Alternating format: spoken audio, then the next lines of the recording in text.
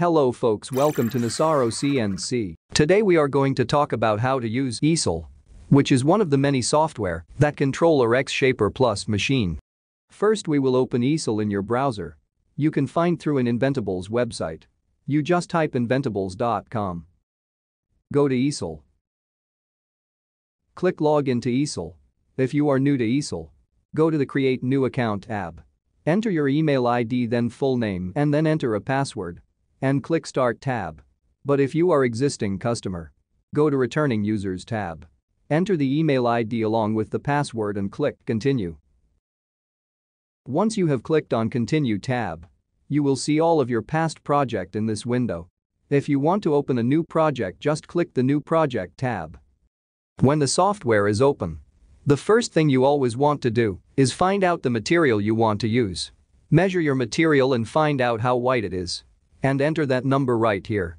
We are going to use 150 mm into 150 mm MDF board. So we enter 150 mm X and 150 mm Y and thickness our stock is 19 mm. If your stock have rectangle shape, so enter the value according to your stock. This direction is Y-axis. And this is the X-axis. Now we can start designing our file. In this demo we will be using SVG file. But if you cut out any text into a piece of wood, just type that word. But we are going to use SVG file. So we select that. Go to the Import tab and select your SVG file that you have created. And center your design onto the material. This Windows is going to tell you how deep it's gonna cut your material. Right now it's going to cut all the way through the piece of wood, but we are going to cut 3 mm deep, so we enter value is 3 here. And another important section there is cut path. You can select the path type in this section.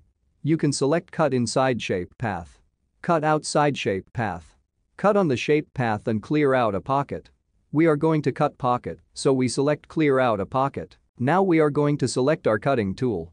So we click on Bit Selection tab. And then click on Other tab. And enter the value 6 mm into the width box. We are working in millimeters, so we select millimeters. Now go to the Cut Setting tab. You can select your tool path speed and feed here according to your material. You can select how fast the machine is moving into the material. We are select 7000 mm per minute. Plunge rate 1000 mm per minute. And we clear out the pocket in one time. So we enter the value 3 mm in depth per pass. Once we finish creating our design and set the tool path, we can go to the machine menu. Then we can select other GRBL on machine drop-down menu. And model drop-down menu we can select other. In work area section enter the value according to your machine. If you are using the 32 into 32 machine, you enter 800 mm X and 812 mm Y. If you are using the 32 into 48 machine, you enter 1292 mm X and 812 mm Y. And if you are using the 48 into 48 machine, you enter 1292 mm X and 1294 mm Y. Once we have set our work area we can see that the change to that exact size. Now go to the advanced. These settings should work for most general users only. If you are an advanced user, in spindle control drop-down menu you select automatic because X-panel controller have ability to control spindle power on off. And then click generate G-code and that will create our G-code and then we can click export to save our file. Once we have our file downloaded, we take that file and we will transfer it over to USB stick. Once the file is transferred you're ready to start cutting. Now go to the X-panel controller and plug USB stick in your X-panel USB connector. And then zeroing the part front left corner and start the machine.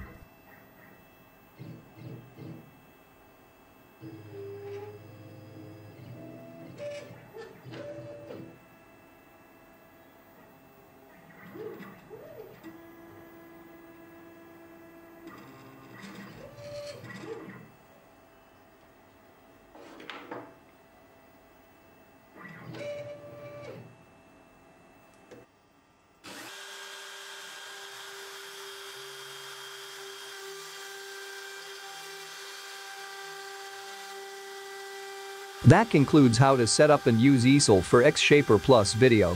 If you have any questions and concerns, you can reach out to us via email at nisarocnc@gmail.com, and to see our other accessories visit our website nisarocnc.com.